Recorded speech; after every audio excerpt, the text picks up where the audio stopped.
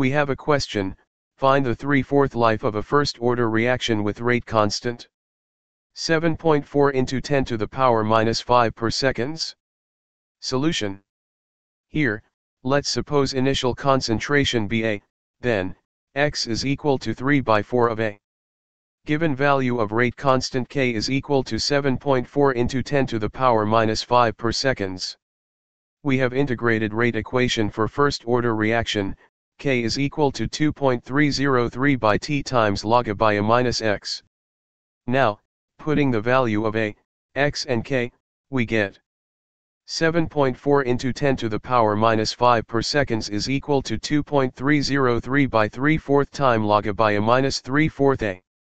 Or, 3/4 time is equal to 2.303 by 7.4 into 10 to the power minus 5 log 4. Or, 3/4 time is equal to 1.87 into 10 to the power 4 seconds. This is the required 3/4 life of a first-order reaction with the rate constant 7.4 into 10 to the power minus 5 per seconds.